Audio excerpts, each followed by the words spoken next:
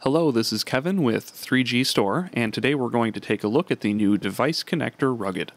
The Device Connector can be used in a few different ways. First, if you need to extend a network wirelessly without the hassle of an Ethernet cable, you can pick up and rebroadcast an existing wireless signal.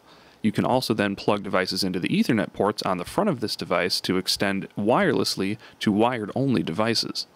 The Device Connector also works in a Wi-Fi WAN router mode, where you can pick up an existing network and then rebroadcast a new network for you to connect to securely. This device is called the Rugged because of its all-metal enclosure. You can power this with the included power supply, hardwire to the terminal block on the front, or via power over Ethernet. Here we're going to take a quick look at the web interface for the Device Connector. You can see there are two types of internet connections, a Wi-Fi WAN 1 and Wi-Fi WAN 2.